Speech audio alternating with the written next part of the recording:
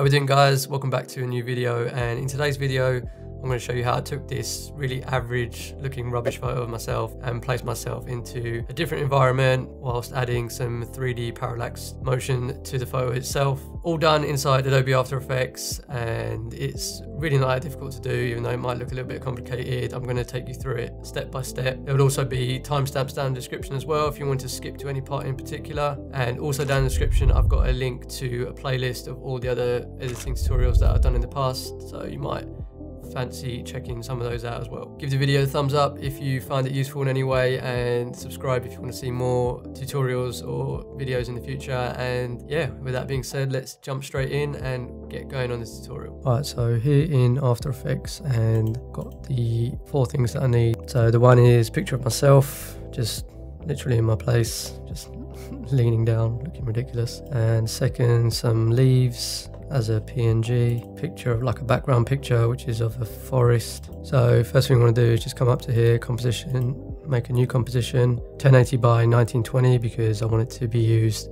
for Instagram. So the first thing we can do is just bring in a picture of myself. It's a little bit too big for the composition, so just going to scale it down so that it sort of fits. I think around about there is good. Just going to also bring it up a little bit when wearing my flip-flops. Look ridiculous. I'm going to try and put myself into a forest wearing flip-flops. I didn't really think of that one. So basically all I want to do is just mask myself out of here pretty much, and a few ways obviously you can do that. You can use the pen tool and go around and do a detail mask all the way around. That works for some situations quite well, but it can take a bit of time. So the way I'm just going to double click on the picture layer, go up here to this icon up here, which is the rotor brush tool, select rotor brush, and I'm just going to paint around myself and just come over here to the left and choose best, just to get the best possible result.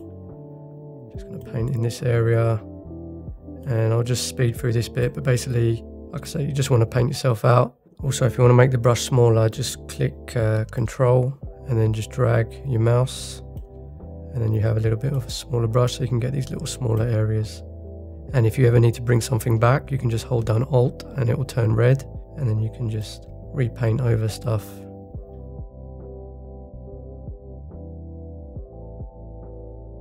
Alright, once you've done that, go up here and go back into your main composition. As you can see, I painted myself out, but that's okay. If you just come down here to where the clip is and go into your effects, see where it says rotor brush and refine edge, invert foreground background, just turn that on, and I've been painted out. Usually the edges will be pretty dodgy at this point, as you can see here. So if you just go up here and just type in refine soft matte, drag that on, and it will just go in and soften up the edges and refine it a little bit so that it doesn't look too rough.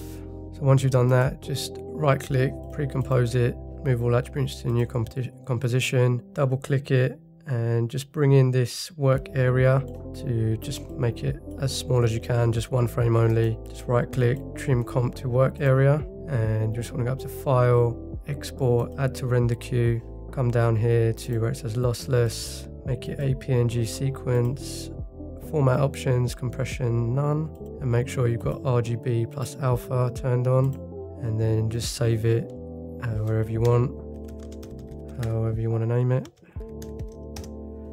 and press render. Once that's done, go back into your main composition, and you can just go file, import, and just bring it in to your project bin, and then bring it into your composition, and you can just delete the one underneath it, and that'll basically mean that you've just got a transparent picture, or I've just got a transparent picture of myself there. Okay, so that's the first step done. Next thing we want to do is just bring in the other stuff, so bring in that background forest picture to put it in behind myself, and also all the leaves. So I'll bring in the leaf here, and I think all these pictures and stuff might need to just be sort of scaled down or played with a little bit. I'm going to bring down the scale of the leaf, and basically because I got this the way I did this picture, all I'm going to do, just going to call it, rename it to leaves. Just going to solo it for now, and I'm going to go in and basically make masks around each one so that I can get all of these leaves isolated. So because we've got 1, 2, 3, 5, 6, 7, 8 leaves, just going to go here and have it selected and press Ctrl D so that I have this 8 times. I'll speed this up, but I'll just show you the first one, and just going to take the pen tool and just going to mask around each one of the leaves just so that we get them all separate. If you obviously have like all your PNG pictures of leaves individually already ready to go, then don't worry about this step. But yeah, because I've got them all in one, I've got to do this, so I'm just going to go through each one and just do masks around each one.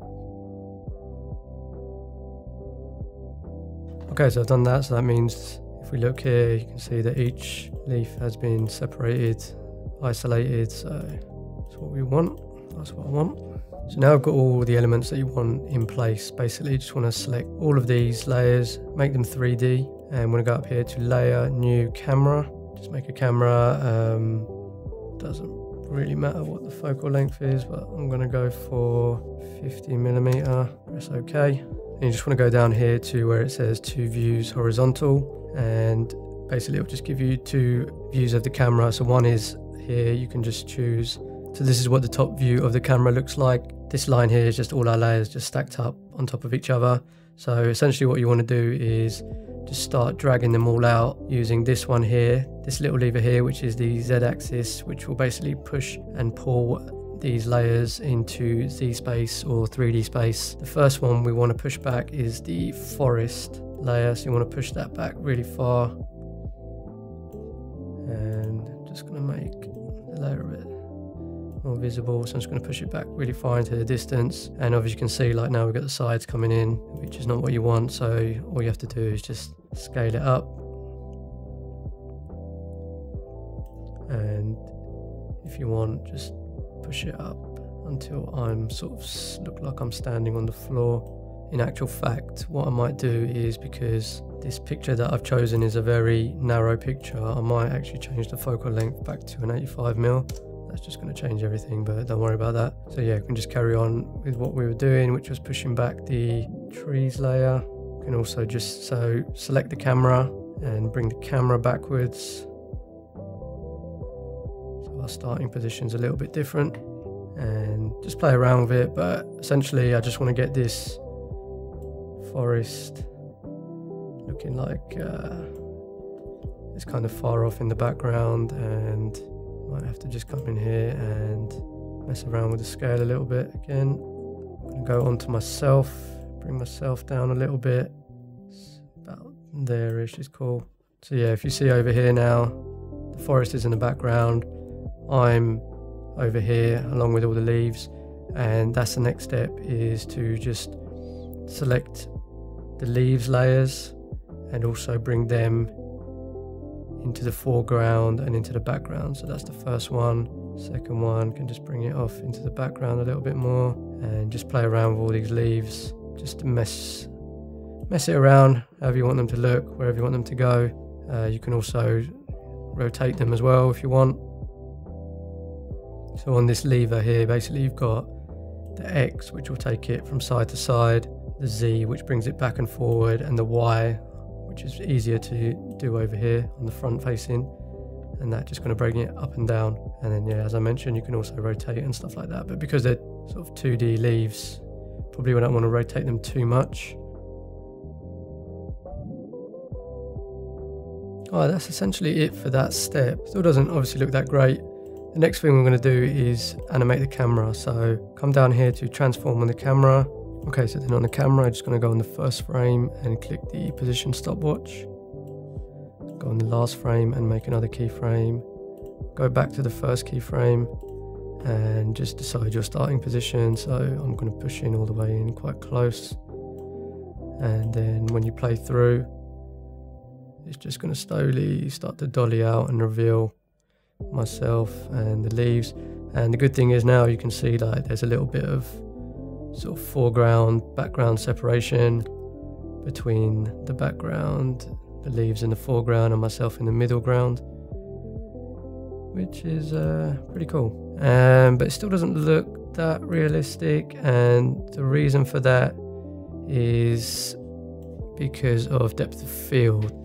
So that's one of the great things about this effect, is because I took this with my crappy phone, which doesn't really allow for any kind of depth of field, I can now quite realistically fake it in post. And the way to do that is to actually just toggle on depth of field pretty much in the camera. So I'm gonna just scroll down here on the camera, go to camera options, and where you see it says depth of field, it is on already, but the aperture is 0. So as soon as you start to just push up the aperture, you will just start to see some out of focus areas. But the out of focus area is myself at the moment, and that is the part that we want to be in focus pretty much the whole time. So what we want to do is go up here to layer, camera, and going to link the focus distance to the point of interest. Make sure that's clicked, and then what we want to do is go to your picture layer, to the transform drop down, and we're going to link using this pick whip thing here, the point of interest. Just take the pick whip, bring it on down, and link it with the position. And as you can see there, that's made myself sharp and the background out of focus. And it will actually just stay on myself throughout the whole camera move. And as you can see, the leaves that are in the background as well, they're out of focus. Pretty cool, apart from my flip-flops that look ridiculous. Now, as you can see, it looks a lot better with the depth of field turned on. And you can mess around with the depth of field as much as you want here, just as you would with a normal camera. You can put up the blur level, like lower or higher, the aperture much lower and higher, which will, you know, make it more as if it's a higher aperture, like a 1.4 or 1.8 or something, or you can have more in focus depending on what you want. I mean, you could leave it there if you wanted. That's pretty much it. I mean, obviously it needs color correction to try and match everything, because the leaves are very, very bright and saturated compared to the rest of it. I'm pretty dark because I was shooting myself into a dark room. So you probably want to go through and just color correct all these layers. That's pretty easy to do. It'd just be as if you would be in Premiere Pro, to be honest. You could just stick Lumetri color onto the leaves. So essentially you could just select all these leaves now, just right click, pre-compose, click OK. Once you do that, it kind of loses its 3D ability, so just come here and select this little icon here, and it will just bring back its 3D properties. And then just stick on the Lumetri color onto that pre-comp and just do what you'd normally do. So I don't know, probably just bring down saturation quite a bit. Sort of starting to fit a little bit better in terms of all the colors together. And for the original one that I did and I put on Instagram, I brought in loads more leaves, but obviously you know the process of that now, so put in as many or as little as you want. That is the essential tips and tricks that you need. The only other last thing that you might want to do is make these leaves move up and down. I added a little bit of movement to them. So just go up to layer, new, null object, and parent the pre-comp, which has the leaves in it. So just so that you're not confused, that's the leaves.